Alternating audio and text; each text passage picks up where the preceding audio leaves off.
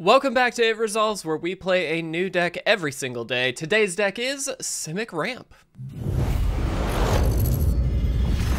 What is going on, everybody, and welcome back to another standard gameplay video. I hope you guys are doing well. I want to remind you, before we jump into today's deck, we do have a giveaway going on right now for Battle 4, Baldur's Gate. If you'd like to pick yourself up a free draft booster box of the set, yes, a draft booster box, full draft booster box, you can do so just by subscribing to the channel. We also can, you can also enter by following on Twitter, on Instagram, and then joining our Discord. Those are all the free ways. If you're a YouTube member or a Patreon member, you also get a free bonus entry. Just a heads up, don't want anybody to feel like they have to spend money on the channel, but if you do, we want to give you guys a little bit more of a thank you. And so for all giveaways, that's kind of the structure we do. But all that to say, guys, it's going to be a blast. We're giving away that booster box on June 17th, so do stay tuned for that. We'll have a video up when that goes live. But right now, we're playing Simic Ramp, guys. This is one of the most well-made Simic Ramp decks I think I have ever seen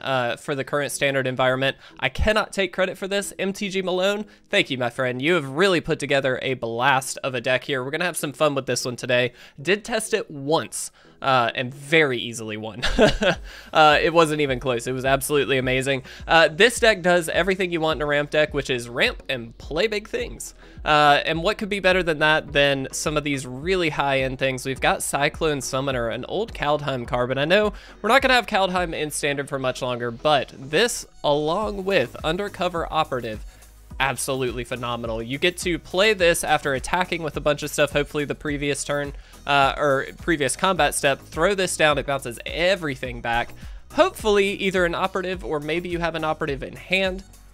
The idea is then on the next turn, you can drop the Undercover Operative and then copying the Cyclone Summoner and bounce everything back again, and it basically just frustrates the heck out of the opponent. It's hilarious, as it turns out. This also does feature, of course, the Titan of Industry, one of the newer big ramp payoffs. Just does so much for you, and it's an absolute powerhouse card. We do have Colossal Skyturtle as well. This is a nice little card. It can tempo down some stuff. It can also just ramp you, or excuse me, not ramp you, wow. It can also return a card from the graveyard to your hand. And so if you find yourself getting removed very heavily, maybe you just got a sweeper and you lost your Cyclone Summoner, this allows you to bring it back, which is quite nice. It does also, of course, work as just a big threat. We do have Memory Deluge for a little bit of card selection off of the top. We can kind of get some more stuff. It also gives us some later plays with that flashback cost, which is obviously a good way to dump some of this mana. Quandrix Cultivator and Topiary Stomper, both ramp spells on a stick, along with technically the Neverwinter Dryad. We do have Field Trip as well to help us, which does come with the full sideboard. And then Shigeki, which is also going to help us out quite a bit. Fading Hope is a little bit of interaction for us, just to be able to efficiently kind of bounce some stuff. It's not necessarily amazing, but it does help us out quite a bit.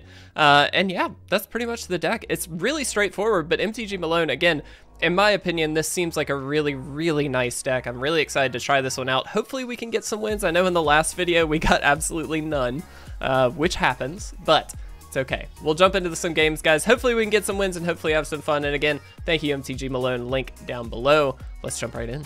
All right, guys, here we are for game number 1, and let's see what we can do. I think we can definitely keep this. It's a little bit slow, but the Shigeki is probably going to help us out quite a bit here, and hopefully get us to that Cultivator a little bit quicker. And then once we've got there, obviously we've got Titan. So hopefully this works out to our advantage.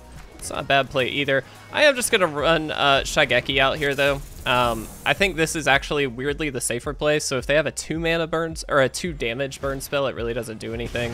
But here, they would have done that to the Neverwinter Dryad anyway, and so truthfully, it wouldn't have really mattered too much which way we go. This way, at least, what we're able to do is drop this down and then use its ability right away if we need to, which I think we probably will, just to make sure that we've got what we need. Thankfully, they played a correct expressive iteration, playing it before they play their land. I know, that's kind of a silly thing, but a lot of people seem to forget that. Kind of nice to see Burn Down the House as their big sweeper play, because a lot of our stuff actually gets out from under that, which is kind of nice. I am going to go ahead and pop this now. The reason being, we do really want to make sure we're hitting the Cultivator on time, so I think this is a little bit more important. Land is also quite nice. let's leave that up, of course, for the Fading Hope. Let's go ahead and search our deck. We will happily take that action. And generally speaking, I like to search up more, if we've got all the colors that we need, I like to search up the islands for cards like the Cultivator, and then leave things like the Neverwinter Dryad pulling the forest, because obviously they can only pull the forest. So just some things to think about if you happen to be playing this or testing this deck out as well. Definitely an important piece to that puzzle is making sure you get the order correct. All right, before we do anything, we're just going to attack. We're going to keep this really simple. We'll see if they have any kind of backup play. It looks like they don't, which is great. That comes into play tapped. So this does not. So in this case, we do kind of want to play this first, get the forest, and then play the Topiary Stomper, I believe is going to be the play. This does open ourselves up for a very devastating burn down the house, which is worth noting, but I think I'm kind of okay with it, weirdly. My thing is, we have a Titan of Industry coming down the following turn, so if they spend the turn to burn down the house, it's actually kind of okay. We'll get that forest, and yeah, I think we'll just do this. We don't technically need to do this. We could wait on the Topiary Stomper, fully understand that we don't necessarily have to pull this trigger now, but this really does set up like either they have a sweeper or they kind of lose. Not right on the spot, but definitely pretty close. And so it does help out a little bit. Excuse me. Okay, so they do have the burn down the house. That was what we were kind of worried about, but at the same time, now we can just drop Titan, and I don't think there's going to be much they can do about it. So let's go ahead and drop this down. I think the play is Rhino and Shield Counter on the Titan. This again is kind of forcing them into having a couple of extra pieces here. We also get to leave up the Fading Hope, which we can use to save our Titan of Industry if we so choose. So there is a way around some of this. We can just bounce this back to our hand and then play it next turn. But we also have the Memory Deluge the upcoming turn. So like, we're kind of well positioned. It's not necessarily perfect, but it's close. I'm curious to see. So they're gonna probably burn down the house and maybe big score. I don't know. The Strangle doesn't actually deal with the Titan of Industry along with the burn down the house, so that should be okay. Okay. And then they play a Strangle. I don't think this works the way they think it does, but let's just be safe. Yeah. So we actually still get to keep the Titan of Industry, but if they have a third spell, they can use it to kill the Titan of Industry. We're going into full control so we can Fading Hope the Titan now. Perfect. So let's go ahead and do that now. So now they have to have an instant speed way to deal 2 damage. Looks like they don't. It also had to be for 1 mana, which is pretty awesome. All right, sick. Again, I think the play is pretty straightforward. We just drop the Titan, do this.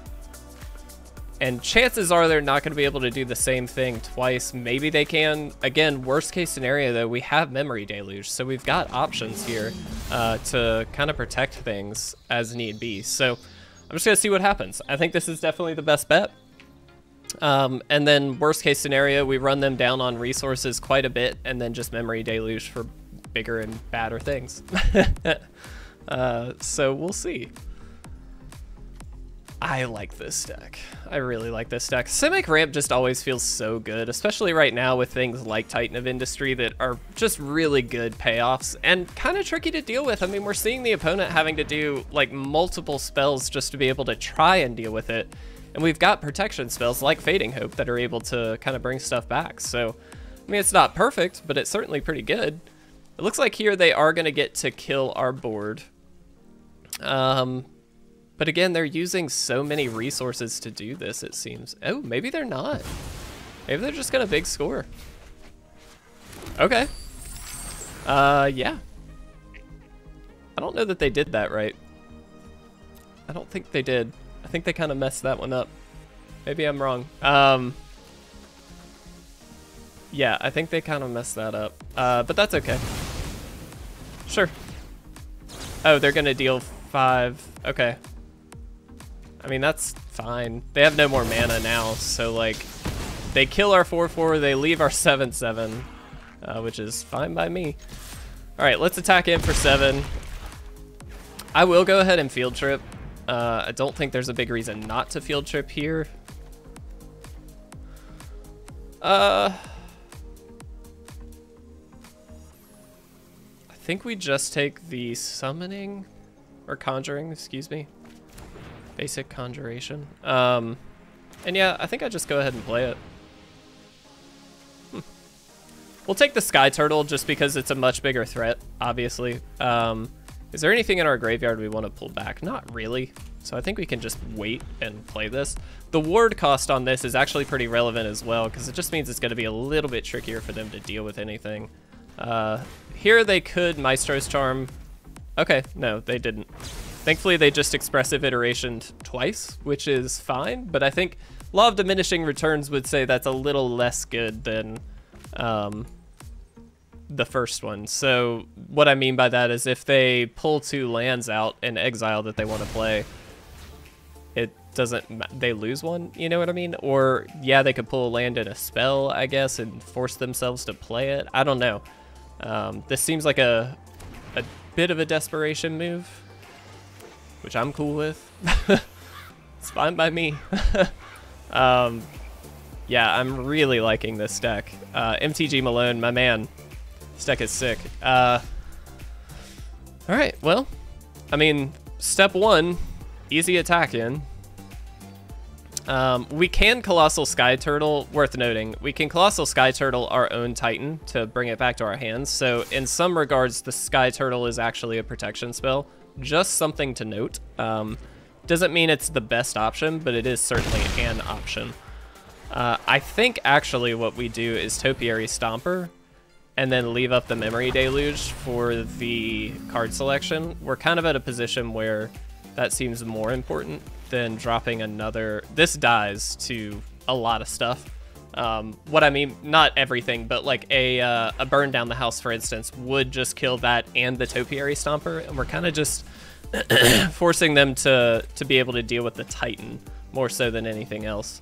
The Topiary Stomper is more of a red herring, like finish it if you can because it's also lethal, but it's a little less important to us. And the Skyturtle would most likely die as well in that transaction. So, I don't know, we'll see. Basically, I'm talking a lot. Basically, we're forcing them into a position to deal with everything. Okay.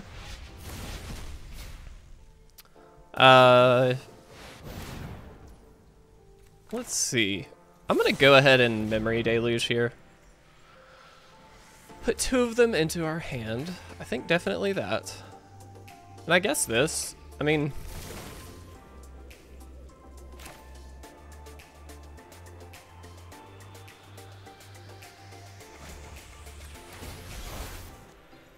let's wait for them to do the thing. We're gonna kind of force them into how this is gonna go. I'm curious. It's gonna be interesting.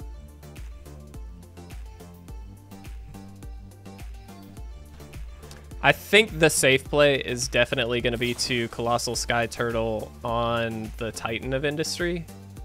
So you're gonna deal 5 damage to the Titan, which is fine. But they're investing a lot of mana into doing this, which is great.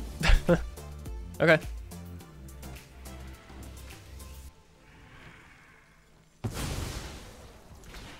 All right, so let's do this. Let's return this. Bounce it.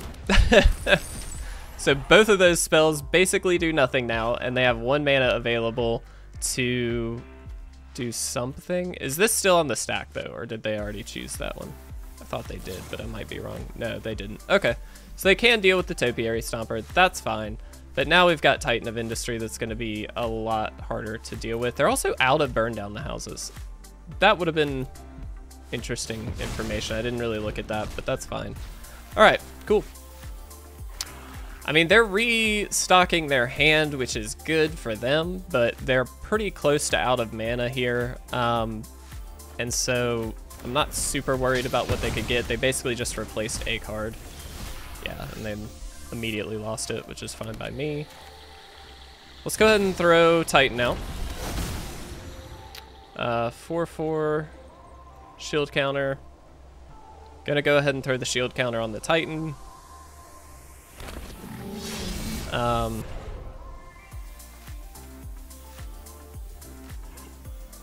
And I think we just pass, actually. Shigeki can hit for, what, 1 at the moment, so we could return something to our hand if we need to.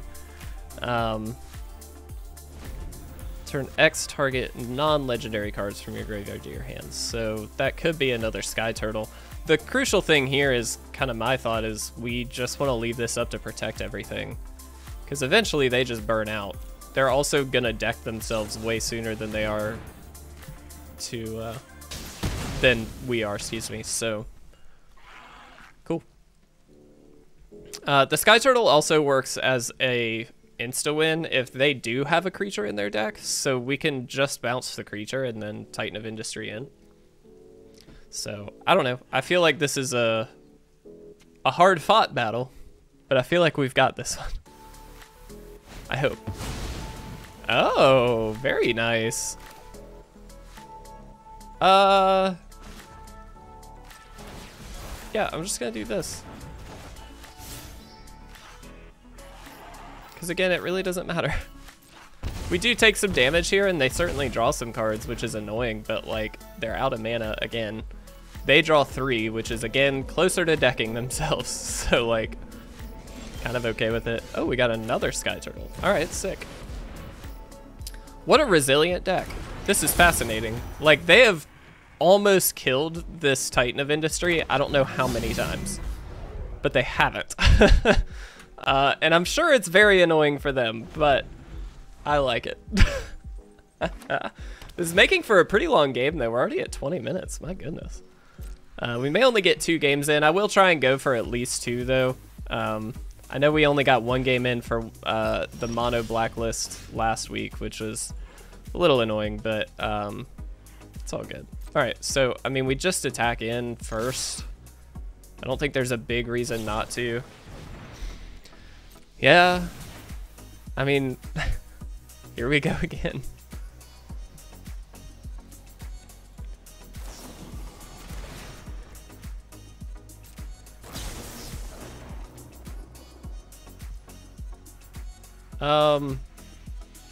Okay. I'm kind of okay with that. They're really hanging on by a thread here.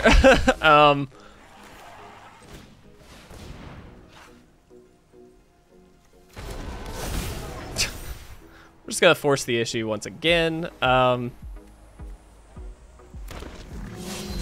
gonna put the shield counter here, just in case, because it is the untapped one. So like now they're gonna have to get through 2 shield counters to be able to deal with this.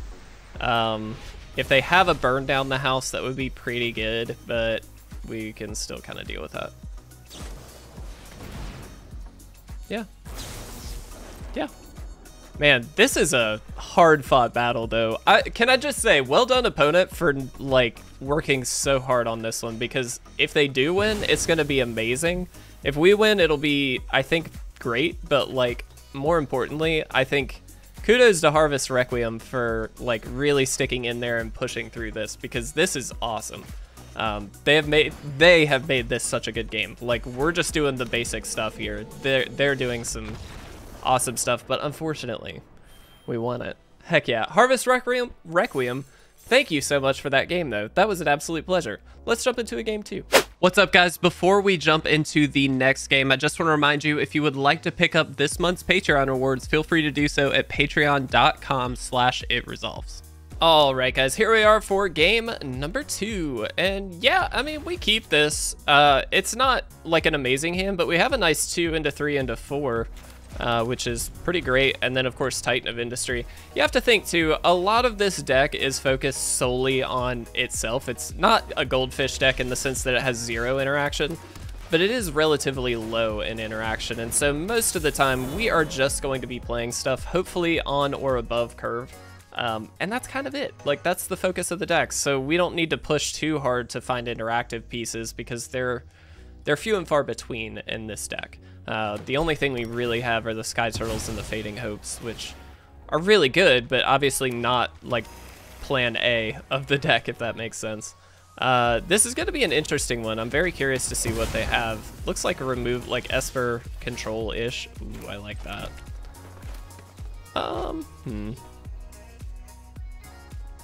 I think I'll play the Topiary Stomper. If they kill it, they kill it. But I think the more important thing is we get the land here, because that opens up the Cultivator next turn.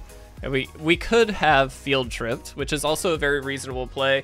Potentially a better play, because sometimes these Esper decks do run like Duresses, things like that. And so there is some value to trying to get that down, but I'm actually kind of okay with this anyway. Here though, I think I will do the Field Trip play first, and then have that Cultivator play as potential backup later. I think we'll just take an Environmental Sciences here. Obviously we can't attack with this, so them killing this now is like kind of fine if they do. Looks like they're not willing to.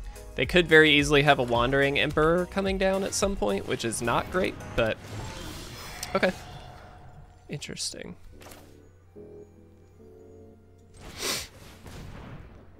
All right, so we're gonna kind of red herring them a little bit, I think. And the way we're gonna do that is by throwing this out there. 1, 2, 3, 4. Yeah, so then we get to do this. I would love to take that action. Thank you so much. We'll throw that land down, and then we do get the attack in here. So now it's kind of up to them if they want to block or not. If they block, chances are they're going to sweep, but it looks like they're not going to. They obviously are going to get to drain some life. This is a really annoying card, one that we're going to want to try and deal with.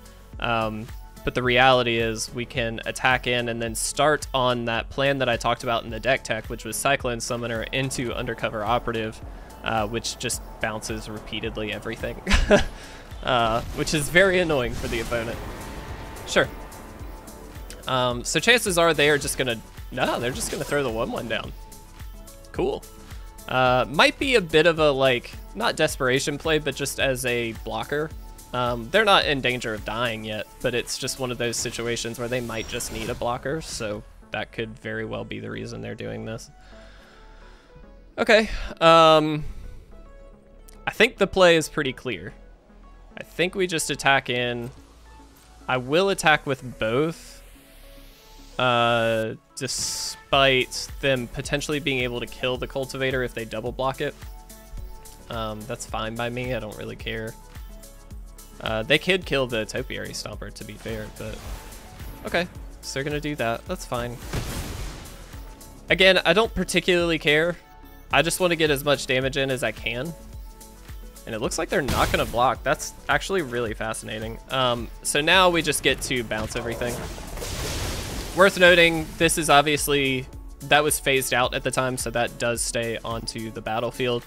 But now, if they can't deal with the Cyclone Summoner, we've got Undercover Operative that's gonna start bouncing stuff every turn. They're probably going to spend their turn killing it, yeah. Which is kind of fine, again, because we will have the Titan of Industry as backup options here. So again, I'm not super concerned about that. This is a good game though. I do really like this. Sure, fantastic. Great play for sure. They do draw and discard a card, which does hit us for 1. Worth noting, they're willing to take a hit to their life total because they're able to drain life with this. So that is just something to consider for us, that they might be a little bit more flippant with their life total than some other decks would be. And that's perfectly fine. All right, I mean, I think it's just Titan of Industry. We're gonna shield counter it up, and we're going to Rhino. Shield counter here. We could have gained 5 there as well, but I think we just need to threaten them as best we can to finish this game as quickly as possible.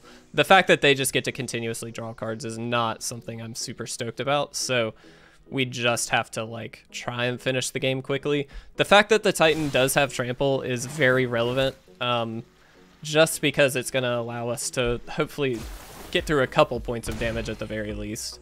So they're not planning on attacking this turn, which obviously, which does mean they probably aren't going to kill the Titan this turn either. Unless they had drawn something there, which they might have, I don't know, but that certainly bodes well for us. So I will take it. Do we test the waters? Yeah, you know what? I think I will.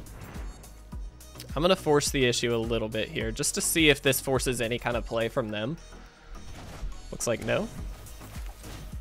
I will happily go Undercover Operative on the Titan. I'm doing this now. Are they good gaming us already?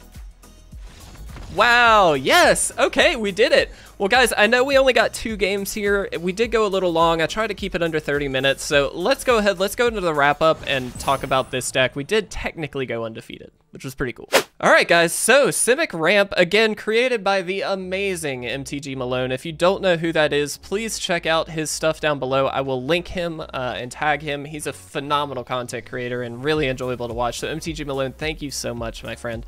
This is a blast of a deck. Absolutely fun. Do I think it's tier 1? Probably not, truthfully. But I will say it handled itself very well. Now, keeping in mind, we're only at gold, now tier 1. And so we're going to see a different variety of decks than someone who's trying to make mythic. So if you're trying to be competitive, I am not saying this deck is competitive. I'm just saying it's a fun deck. Did we go undefeated? Sure. Did we only play 2 games? Absolutely. So keep that in mind. If you try this deck and you don't have as great a luck, it's okay. We're showing you exactly what happens as we record it. So I don't know what to tell you, but this was a really fun one. I enjoyed this deck a lot. I think Simic Ramp is in a really good place right now with a lot of really good pieces. Some of those pieces will certainly be rotating out fairly soon, but I think there are mostly good cards that you'll be able to keep into the deck, and hopefully we can keep it going forward after rotation and all that stuff. So all in all, a blast of a deck. Thank you so much, MTG Malone. I do appreciate it. Guys, thank you so much for watching. I hope you liked it. Don't forget to enter the giveaway, subscribe, and I will see you very soon for another gameplay video.